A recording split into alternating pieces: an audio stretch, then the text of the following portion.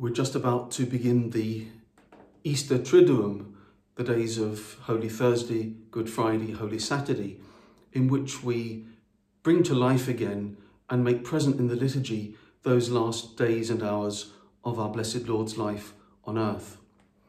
And this Holy Thursday in particular, we are thinking about the two most central sacraments in our lives, the institution of the Holy Eucharist at the Last Supper, and the institution of the priesthood, whereby the Mass is made present to us, Jesus is brought to us in the Blessed Eucharist.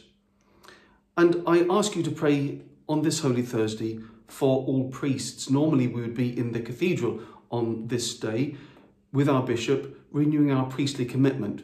But we can't do that this year, and each of us priests are going to have to do this individually in our parishes before the Blessed Sacrament on Holy Thursday evening. So do pray especially for us priests as we do this. And I want to pay tribute in a particular way at this time to those priests who have put themselves on the front line in dealing with this coronavirus epidemic.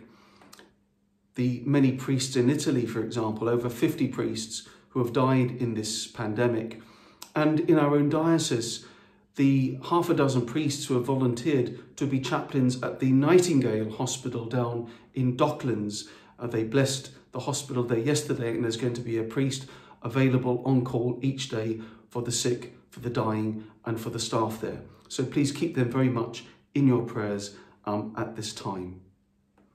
As we go into these days of the Triduum, let's do so with a special intensity this year, realising that although we cannot be present at these liturgies, we can follow them at home, live streamed, following the prayers, the readings of the liturgy, perhaps using our missal or using one of the apps like the Universalis app to help us to participate as best we can, not ideally, but according to the means whereby we can make ourselves one with this action of Christ for us, who suffers, dies, and offers himself to us, to the Father. And we await, in anticipation already these days, the joy of Easter Day, when I hope to be able to greet you all again. So God bless you, and please pray for me.